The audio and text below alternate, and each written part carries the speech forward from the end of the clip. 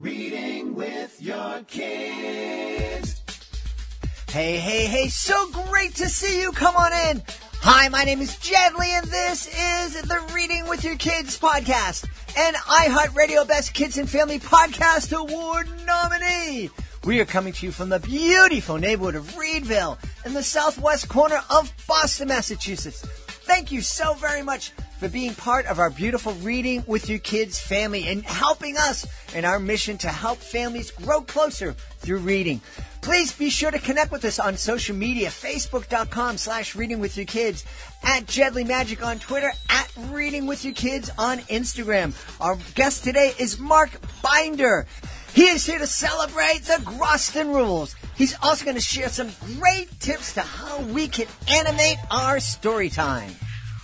Before we invite Mark into the studio, I want to share with you a little public service announcement. We are publishing this episode of the podcast on March 5th, 2021. It has almost been 1 full year since the coronavirus COVID-19 lockdown began here in the United States. I know in other parts of the world it began earlier. Things are getting better, and things are getting better because most of us have been out there cooperating. We've been keeping socially distant from each other. We've been wearing our masks. We've been washing our hands, sanitizing our hands. Right now, it's time for folks to get the vaccine. I just had my first dose of the Pfizer vaccine. And I want to let you know it was a great experience. The folks at the Beth Israel Deaconess Medical Center here in Boston did an absolutely wonderful job. The vaccine clinic that they put together was just phenomenal. There was no problems at all. Very efficient. The people there were wonderful. I had no adverse effects from the first dose of the vaccine. I thought I might have felt a little tired, but I also might have psyched myself out. The second dose will be administered to me in about a week and a half. And again, I just want to encourage everybody out there. Thank you so much for what you've been doing so far. And continue to wear the mask, continue to sanitize, continue to stay 6 feet apart from each other. But also right now, as soon as you have an opportunity to get the vaccine, I want to encourage you to go for it. Joining us right now from the great state of Rhode Island. He's actually right down the road from our studios here in Reedville. He's here to celebrate the Groston Rules and also talk to us a little bit about making our story time, making our read-alouds with our kids a little bit more animated and fun. Please welcome to the show, Mark Binder. Mark, how are you? I'm doing great. Thanks for having me, Jed. Really excited to have you here. Mark is an author and also a really celebrated and acclaimed storyteller. It's been an interesting time since COVID. Well, yeah, that was one of the questions I was going to have. Being someone that presents educational magic shows, this is a tough time. I haven't been able to be in front. I was in front of 2 days in the summertime. I went out and performed at camps for small, teeny groups of kids around the camp and was moving around these big outdoor spaces. But for the most part, I haven't had a typical in-person audience since February. It has been challenging. I was actually on tour in Europe when COVID hit. Just before I left in March, people were saying, aren't you worried about going abroad? But here in Rhode Island was actually one of the first places in the country where COVID started, and it came about 2 days before I left. So I figured it's on both sides of the ocean. There's nothing I can do. I might as well enjoy my trip. Got in about 2/3 of the tour in. I was in Vienna and then in London. I got all those dates done. And then when I got to Copenhagen, my last shows were on the Thursday, the 12th, and they all got canceled. So they shut down the whole government.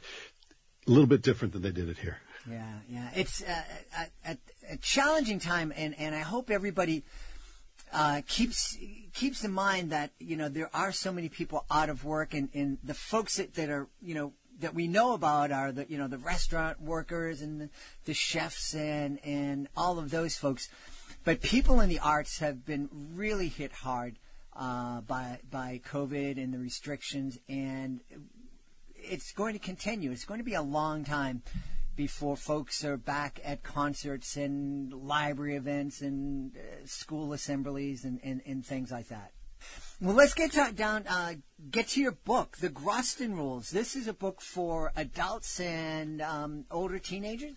Yes, adults and young adults. The Groston Rules is a project I started way back in the old days of 2017. As a writer, I love doing serializations. I did a novel called The Brothers Schlemiel almost 30 years ago, and I've been doing a lot of stuff for kids and families for the last 20 years. I wanted to do something different. And the Groston Rules began as a podcast, or actually I like to think of it as the first novel to be serialized on Spotify. Every week, starting January 1st, 2018, I released a new chapter. And I was writing it, I was recording it, and then editing and then releasing it once a week. And the idea was to do something that was not child appropriate. I had no idea. When I write a serial, I have a rough idea of what I want, but I don't tend to plan out the whole thing. The premise is relatively simple. It starts on New Year's Eve, although when I began to rewrite the book, I realized that it didn't necessarily have to start on, there was all sorts of, it started on New Year's Eve because I was releasing the first episode on New Year's Eve, and I thought that would be kind of cool. Mm-hmm. But the book begins with a flashback. There are 7 high school seniors who are graduating. There's Adam and Isaac. Isaac is the narrator. There's Charlie. There's Helen, Sean, Jesus. I'm missing somebody. Oh, and Rover. Rover, of course. Everything happens in Rover's basement. So it's kind of like this. They're all on their way to graduate. The first scene is called Cut to the Chase, and it's a real short thing. They're on their way to graduation, and then it flashes back to New Year's Eve. And New Year's Eve was sort of the last time where life was normal for them. That shortly after that, things just start to fall apart. All of their hopes and dreams get interrupted by, there's a big flood. There's also, their school gets shut down. This is before COVID. And there's bullying and violence. But the story is really about a bunch of young people who come together and work together to get through this stuff. It's not a typical YA book. There aren't any vampires. There's not a lot of, there's some gratuitous drug abuse, but it's more like, I'm going to be straight here. It's more like the kind of thing that a lot of parents remember from their teenage years.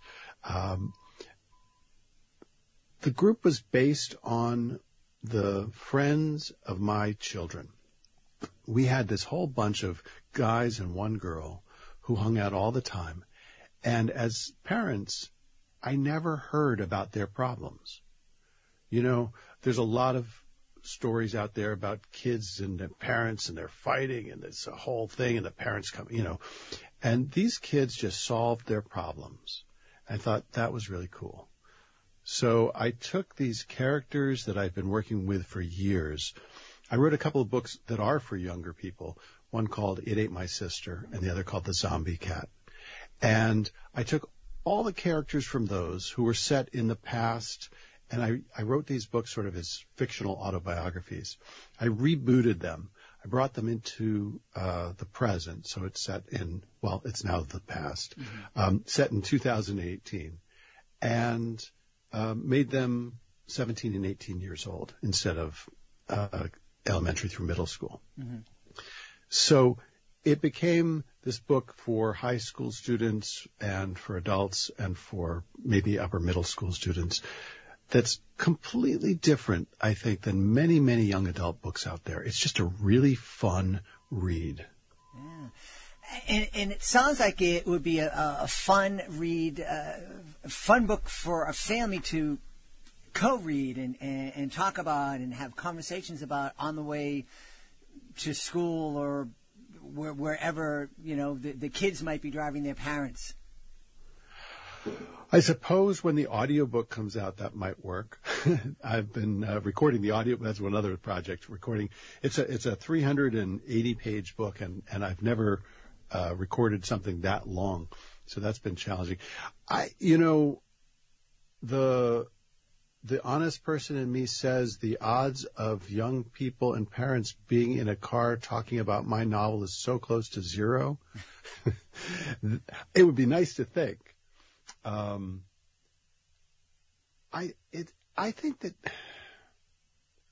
just think that kids will read this book and go, yeah, it's like that.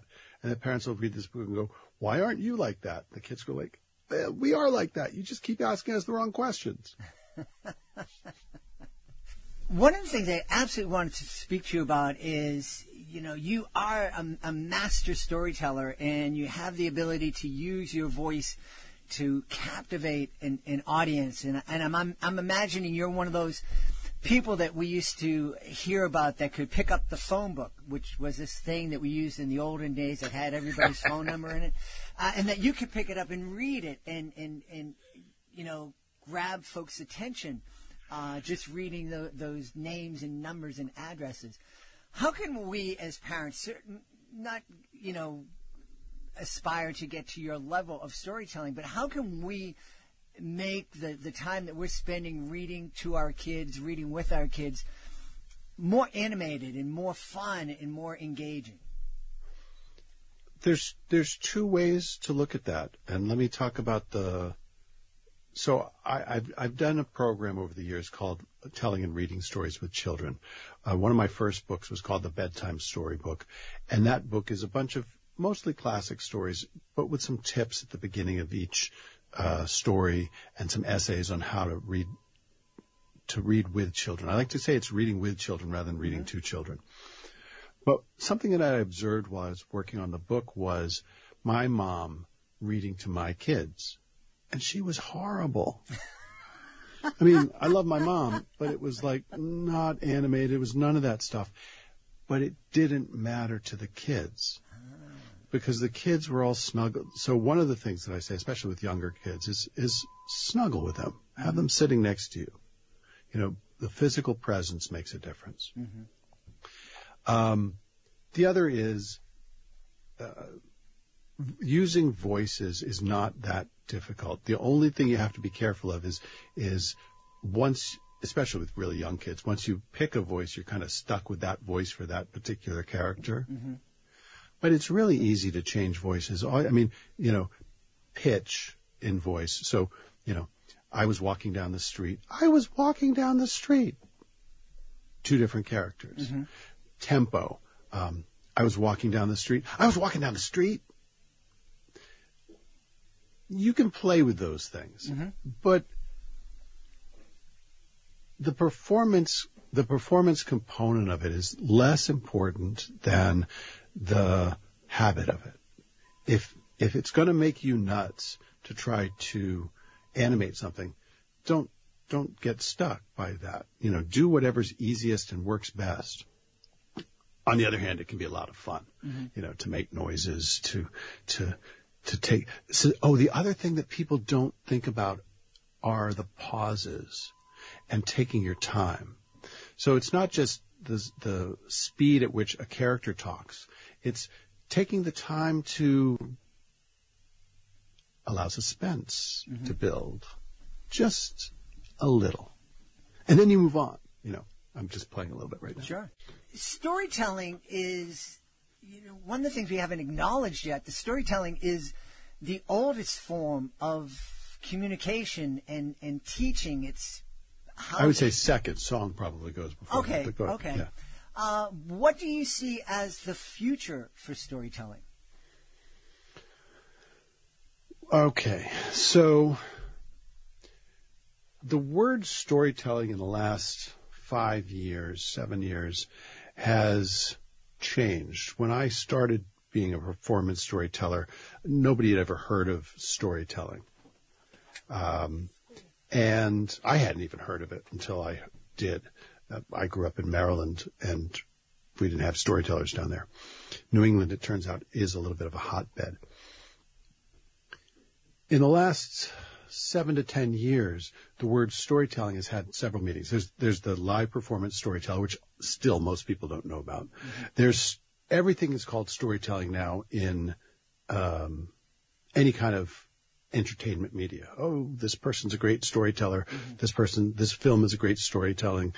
And then the other thing that storytelling has become is we're trying to sell you something. We're going to use a story to tell you something, sell you something. I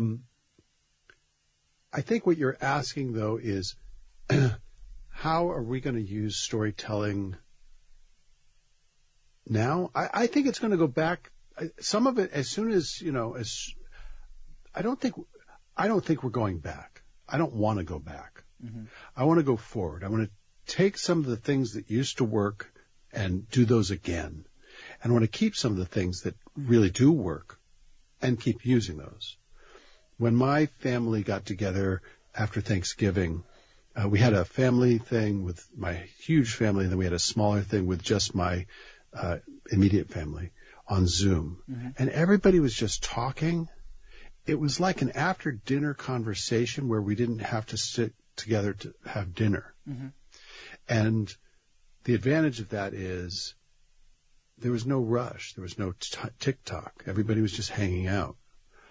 We're going to use storytelling.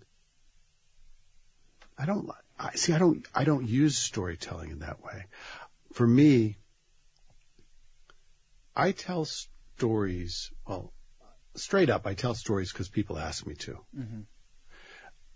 And sometimes I tell a story because I think it's an important one. For example, one of the stories that I used to tell during the reign of King George II and started telling again during the Trump administration is the story of George Washington and the cherry tree. And this story is not a true story. Everybody knows the story of George Washington and the cherry tree. If you don't, basically George Washington sees his father's cherry tree. He's a little kid. He chops it down with his hatchet, and I make a big deal about how kids used to have hatchets back in the old days. And he chops down the tree. And then he realizes what he's done. And in my version, he hides. He hides under the front porch, and his father sees the tree and realizes what is likely to happen, knows where George is hiding, sits down and says, I wonder who chopped down my cherry tree. I wonder if it was one of the slaves. Because George Washington had slaves. And hearing this, George comes out and he says, the line is, Father, I cannot tell a lie. I chopped down your cherry tree. And his dad goes, Son, I'm proud of you. For chopping down the tree? No, for 2 reasons. First of all, you didn't lie to me. But second, and more important, you took responsibility for your actions. And that takes this old story that was invented by this fellow named Parson Weems, who was creating a mythology about George Washington. And it takes this story that is not a contemporary story, brings in elements that we are more aware of today. Tobacco. I mentioned tobacco. I mentioned the hatchet. I mentioned slavery, none of which is in the original story. And then the not telling a lie thing is very important, certainly in an era of the idea that news can be fake and that science is not somehow suspect. But the idea that a president should be responsible for his actions struck me as the most important lesson. So retelling old stories is a way of taking ownership of the past and creating the future that you want. That's fascinating and a challenge, I think, for all of us. Yeah. Yeah. But it's not that hard. I mean, it can be as simple as, I saw this guy at the supermarket who wasn't wearing a mask, and I got so mad, Well, okay, why are you mad? Look, I don't know. Let's not go down that tunnel. Forget that. Hopefully by the time you hear this, the vaccine will be out and people will be breathing sighs of relief. I still think we've got a ways to go. I think we have a ways to go too, and hopefully we're going to go together. Hopefully we're going to learn a little bit about about each other and learn to have more empathy. And can I throw in two more things? Sure. All right. First thing that I want to throw out to parents about reading, and I noticed this. I wrote a book called Cinderella Spinderella. It was based on a performance story. When I tell the story of Cinderella, first of all, I don't look anything like Cinderella. So I know that people probably aren't seeing me as Cinderella. But I was telling the story to kids in the Boston area through this program called Read Boston, all different ethnic backgrounds. And I was telling the same stories in the summer in Newport to these disabled young people. So I created this story of Cinderella who's in a wheelchair. It's called Cinderella Spinderella. And when it came time to illustrate the book, the illustrator we worked with, we had 5 different versions. There was a black, a white, Hispanic, Asian, and South Asian. And we created an ebook that allowed people to pick what Cinderella looked like. And to pick what the prince looked like. And it wasn't just didn't just change skin tone, he changed her characteristics as well. Mm-hmm. This was, I forget when, 2013, maybe. I found that parents didn't want to buy ebooks for their children. Mm-hmm. Because somehow that was more screen time. And I've observed since then, I don't know that this has changed yet. And this is something I think parents actually need to really think about. We are teaching our young people that physical books are for kids. Digital stuff is for adults. You'll give the kid a book and tell them to read, and then you'll look at your phone or your iPad or your Kindle or your laptop. And we don't encourage kids to read long form on these devices. I love books. I love the physicality of books. I love the fact that a book is one thing and only one thing. Mm-hmm. And that's one of the really advantages of it. But unless we model for our children reading long form on devices, mm-hmm. as soon as they get old enough to, they don't want the book, they want the device. Right. And the device is a distraction machine. Mm-hmm. So we need to teach them how to not be distracted, how to have longer focus on these machines. So that's something that I'm very, very adamant about. Yeah, that's fascinating because I am only reading on devices these days. Yep. And it just makes I too miss. I love the books and holding books in my hand, but just from the practicality of reading at the gym with trying to do that with a paperback or a hardback, it was. I did it for many years, but so much easier on a device. But it's just I just love the fact that I have this thing that will fit in my backpack, and I can literally carry a library full of books with me everywhere I go. Yep. Yeah. Wow. And you said there was there another thing? The other thing is I really do want to encourage people to go out and get my book, The Groston Rules. Yes. It's a lovely. Pretty much as soon as it came out, I realized it was no longer contemporary fiction, but historical fiction, because it is about a time that is no more. 2018. Yeah. At the same time, it's a lovely, and as I was reading it out loud, doing the audiobook recording, I kept being struck. This happens to me. I was reading, I was like, wow, this is really good. I wonder what happens next. I hope I didn't screw up the ending. And I was very pleased when I got to the end. I was like, no, I nailed it. Yay. So for those of you who are listening, the Groston Rules is a really fun book. It's appropriate for, I would say, 9th grade and up. Mm-hmm. Some advanced 7th and 8th graders might enjoy it, but the publishers make you, any book that has 17 and 18-year-old characters, there's this like stamp that goes on that says, this is a young adult book. Mm. And I know that some adults will look at that and go, it's for young adults. Like, no, I wrote this book for adults, and the fact that young adults will enjoy it is bonus. Mm-hmm. Or I wrote this book for young adults, and adults will enjoy it as bonus. It works both ways. Yeah. Well, one of the things you mentioned earlier on is your love of performing for intergenerational audiences. I have that same love.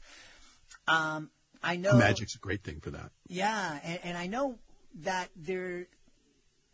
And my wife's originally from Puerto Rico. I know in Latin culture it's much more common to see generations come together to attend a concert or an event or be at a party together.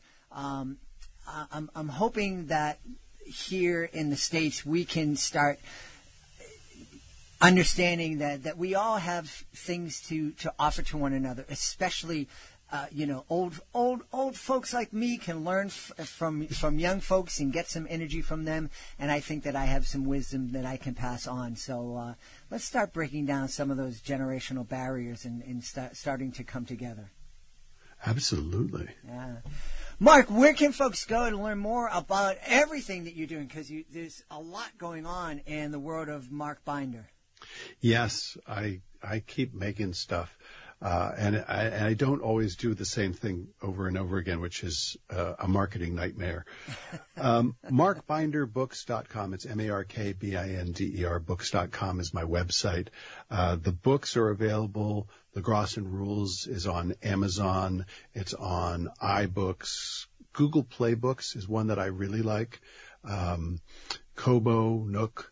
The audiobooks are out on Audible and pretty much everywhere else that audiobooks are sold. Some of my stuff is on Spotify. You can actually in fact, follow me on Spotify. One of the cool things about Spotify is it lets you know when something new is coming out. And I release something on Spotify every month or so, whether it's a short story or a longer piece. So those are sort of the things. MarkBinderBooks.com. Local bookstores will buy my books. They don't tend to carry them because their model has changed over the last few years. It's a different landscape for writers these days. Let's not get into that dark tunnel. But one of the things that we suggest folks to do, that if they do want to support their local independent bookstore, just go in, make a request, or these days pick up the phone, make a request. They'll get the book to you in 2 or 3 days. Yes, local bookstores are a valuable thing. And again, this is the difference between digital and analog. If you go into a regular bookstore, in a matter of 15 or 20 minutes, you can browse 500 titles. You may not realize that you're doing it. You're looking at this shelf of books and you're reading these titles and you're seeing these authors, and it all happens instantaneously. Mm-hmm.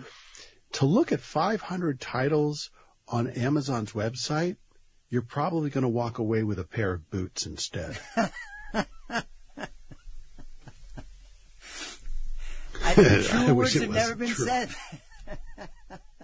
I do miss those days of crawling around, and it was crawling around the floors of a bookstore. Those were wonderful days. And maybe I was going to say maybe they'll come back. I don't think they'll come back. But we want everybody to make sure that they come back to the Reading with Your Kids podcast, and also take time to check out the Groston Rules by our guest, Mark Binder. Mark, this has been fascinating. Thanks for being on the show. Thanks so very much for having me, Jen. Please be sure to join us for the next edition of the Reading with Your Kids podcast. We're going to have a great time speaking with the Lee family.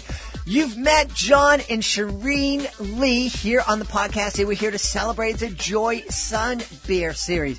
They're going to be joined on the next episode by their daughter, their 11-year-old daughter, Aaliyah, who's amazing. And they're going to be celebrating their pandemic workbook. This is a really, I think it can be a really important addition to your family library. It can really make a difference in your family and help your kids talk about a lot of the feelings they may be having during this very difficult time for all of us. It might help you talk about some of your feelings during this very difficult time.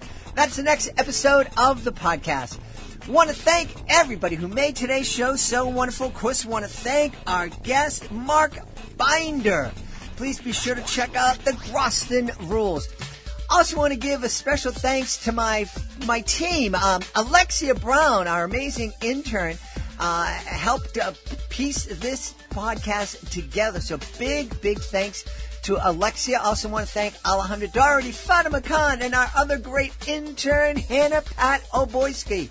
I want to thank my beautiful wife for all the support she gives me. Most of all, I want to thank you. Thank you so much for taking the time to join us today. And as always, thank you so very much for taking the time to make the world a better place by reading with your kids. I'll be looking for you in the next edition of the Reading with Your Kids podcast.